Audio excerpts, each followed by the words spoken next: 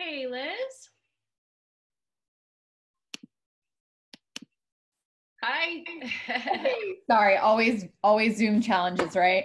Oh my God. It's like the whole world has gotten on Zoom in the last 2 weeks I and know. nobody asked me if I Weird. was okay with it.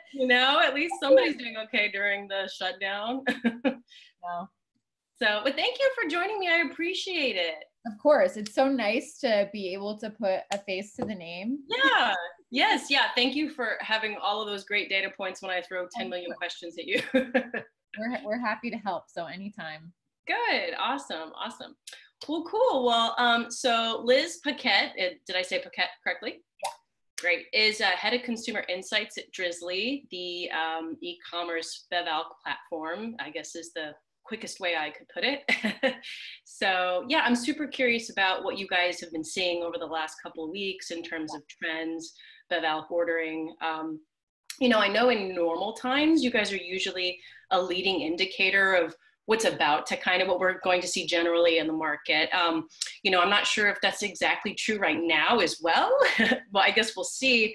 But, to that end, I wanted to ask what you guys have been seeing, especially in this last week, in terms of BevAlc trends, sales, growth rates for beer and wine and spirits, because I know a few weeks ago we chatted and you guys, like you were the leading indicator then, you were saying that beer was up double digits, but wine and spirits were up even more than that. And then we saw that play out in the scan data.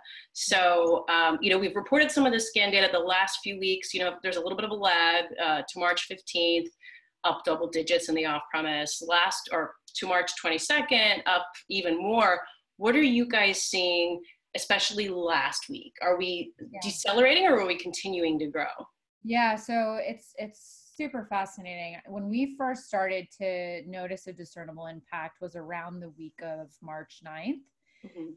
And what we saw from that week to the week after was just a total explosion, even beyond that first week. So when we look now at this past week of 323, compared to that week of 316, we're not seeing as big of a jump. However, we still are seeing growth. So I think what happened in that first week was, everyone started to, as you talked about, first turn more to off-prem as some of the on-prem locations were starting to shut down. And then what followed from that was the greater shift to e-com, even as some of those stores started to only be offering delivery and pickup options. So I think we saw that initial jump. But now what we're seeing is that is not only just maintaining, but it is growing. So if we look at our numbers last week specifically, on average, we were up about 500% year over year. Week prior to that, on average, it was about 400. So, and when we look at our baseline, how we think about baseline growth for Drizly is that we've been comparing primarily to earlier this year in 2020, because that's really the best indicator for kind of what we would have expected to see at this point in time. So when we look at those baseline numbers, we're seeing kind of similar things happen there as we're seeing year over year.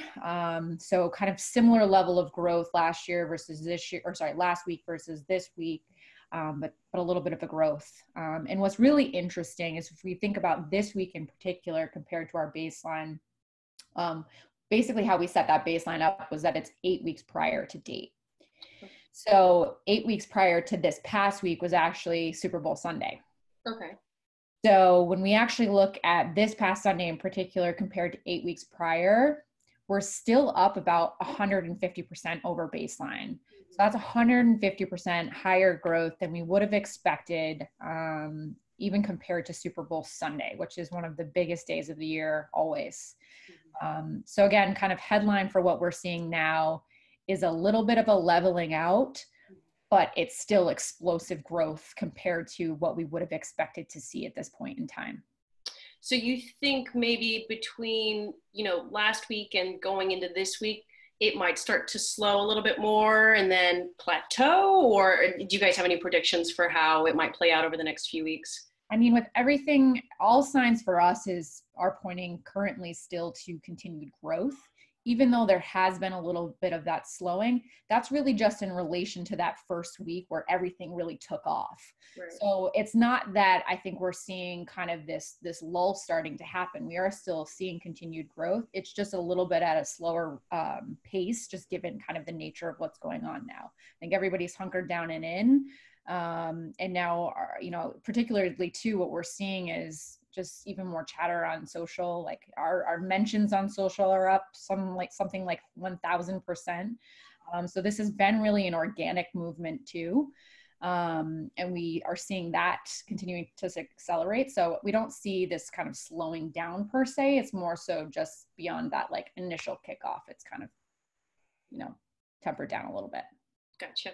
Has your base of both consumers and retail partners expanded a bunch since, you know, the last couple of weeks, and everybody's now needing delivery of, you know, Bevalk? Yeah. So typically new buyers on Drizly account for about 15% of sales. This last week in particular, on average, we were seeing that number up about 1,000% and making up about, I think it was about 40% of total share of buyers.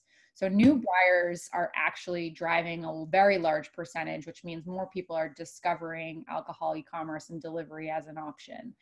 From a retailer perspective, kind of a similar story. You know, we know that our platform and this offering at this point in time, like many consumers are turning to delivery as a safer alternative.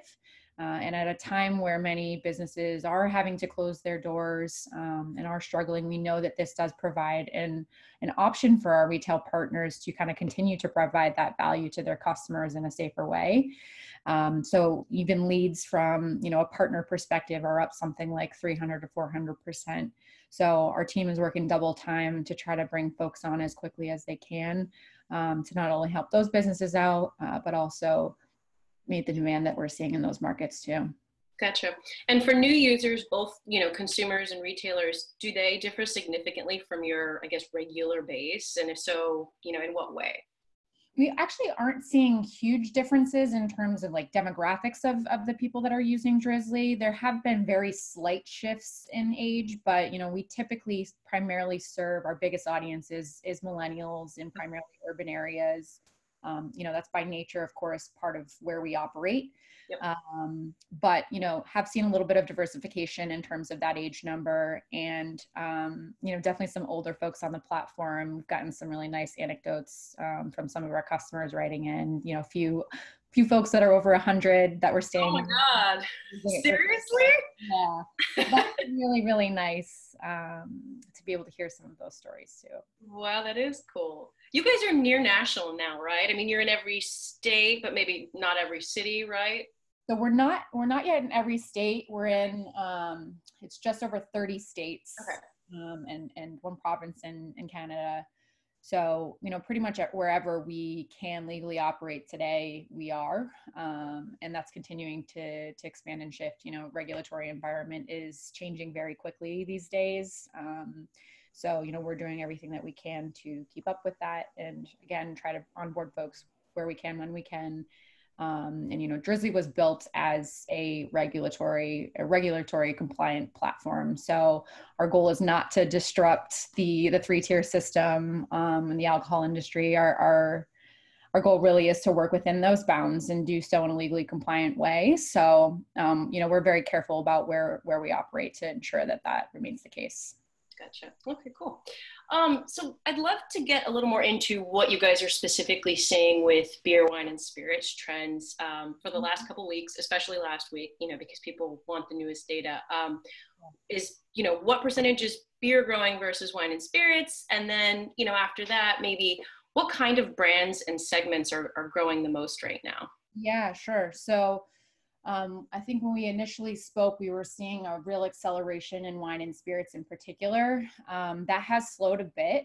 So what we've noticed is that the mix of share amongst those categories has kind of tempered back a little bit to what we'd expect normally. For example, wine typically makes up about 40% of sales on our platform. There were points where that had risen to about 44% and had taken share away from beer in particular. That has kind of evened out a little bit. We're back at around 40 to 41%. And we've actually seen beer rise back up. We're sitting at about, I think it was 19% this past week. For beer. For beer. Yeah, so still a smaller percentage, but starting to gain back some of those percentage losses that we were seeing in the early days. Mm-hmm.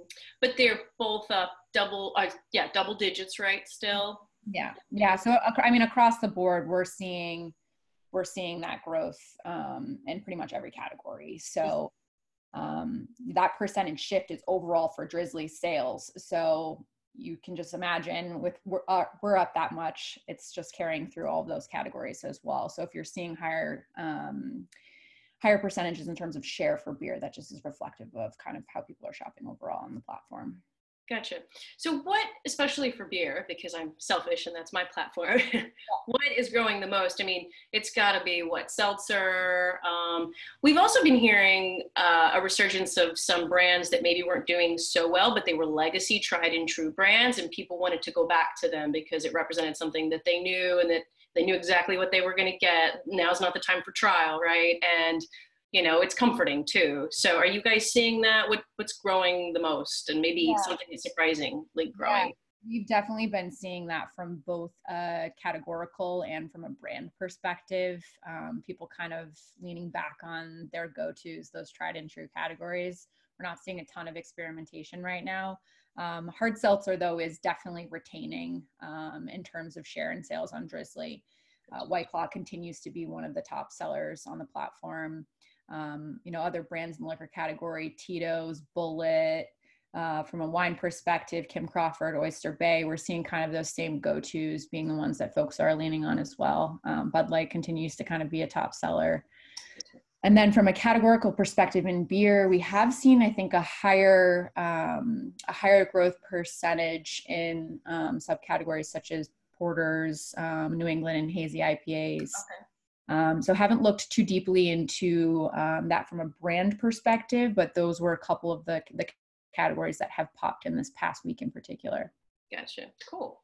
Anything we haven't talked about yet in terms of what your retail partners are telling you about maybe what's going on with their operations, or ways that they're specifically asking that, you guys can help or facilitate beyond the norm, I guess? Yeah. So a number of things are happening. This is definitely unprecedented demand, I think, for all of us. And it really varies across the board, but it's been pretty humbling to, be in this position during these kinds of times, and to be able to be here for some of these partners. At a time when a lot of businesses are struggling. We do have some of our partners reaching out and letting us know that, if it was not for Drizly right now, they would not be in business. So that's something that we take very seriously, and, are working very hard to make sure that we're doing all that we can to support them, whether that's, helping out from a customer service perspective, scaling back or adding hours where necessary, making updates to the platform itself based on feedback we're hearing from our partners, even communicating with our customers and just asking for more patience during this time. Typically we pride ourselves on our delivery times that our partners are able to meet. We promise under 60 minutes delivery. We are asking for patience from folks right now because those wait times are longer. It's often taking up to 2 hours. We're doing our best. Our retailer partners are doing their best. But I think everyone has been pretty wonderful and amazing and understanding of the work that these guys are doing to help bring them this service at this point in time. And you guys aren't looking at expanding beyond BevAlc, right? No, we are very focused on the BevAlc industry, and that's what we will continue to play. Yeah. Gotcha. Okay. And just as a follow-up, to the retail question, the majority of your retail partners are liquor stores, correct? That's correct. Yep. So majority of partners that we work with are independent retailers. We do work with some chains as well throughout the country, but that is the primary folks that we work with. Gotcha. Okay. Let's see. Let me check my magic sheet of questions here to make sure. Talked about demographics and retailers. Any significant regional trends that you guys are seeing? I mean, you mentioned obviously you guys are in dense urban areas, or the most popular. Anybody are you having any outlier trends as far as that goes in terms of where you're the most busy, anything like that? Yeah, it's something that we're actually watching on a daily and weekly basis. Daily's pretty volatile in terms of where we're seeing the most growth. So I think people are definitely reacting very much to what's happening day to day. As an example, Seattle, pretty close after the lockdown was announced, we saw a big surge and then a little bit of a decline, still very, very high above what we would have expected to see at that point in time. But we've seen a resurgence again in this past week, and they're one of the markets where we've seen the most growth. So it's kind of ebbing and flowing across the board. And I think pretty consistently, like from a category and brand perspective, we're not seeing major regional variations. I was looking at some DC data the other day. They actually are buying less hard seltzer than other areas, more beer. So there are some slight variations like that, but from across the board, from a categorical perspective, it's pretty consistent. I mean, at least for people in the bev alc industry who are saying, gosh, I really hope these trends continue, at least in the off-premise or in platforms like yours for the double and triple digit growth. I mean, it's heartening to them, I would think, to hear that Seattle is still growing really well because they've been among those who have been locked down the longest, right? So yeah, bodes for further growth down the road, right? Yeah, exactly. We just worked on a pretty big expansion in California in particular too. So there are a lot more stores on the platform now there. I think we're serving, as of last week, another 3 million people in the area, in the state. So yeah, we definitely are continuing to see, even in states where those kinds of restrictions have been mandated, that we are still seeing big surges in consumer demand. Got it. Cool. Well, anything else that we haven't covered that you think is pertinent? One other thing that we noticed from a categorical and consumer purchasing behavior trend is just a major spike in liqueurs, cordials. Interesting. Even vermouth actually saw like crazy outpaced growth compared to some of the other categories. So I think, we talked a little bit about folks kind of sticking to their standbys, leaning on some legacy brands. I do think like where we are seeing experimentation is with people having more time at home, trying out some more home cocktails. I know lots of bartenders across the country are hosting virtual happy hours and classes. So that is being reflected on the platform too, which is pretty nice to see. Right. Very interesting. Well, thank you so much, Liz. I appreciate it. Super informative as always. And I tell everybody Thursday, Sunday. Yeah, what day is it? Who knows what day it is? Thank you. So appreciate your time. Thank you. Cheers, Liz. Bye-bye.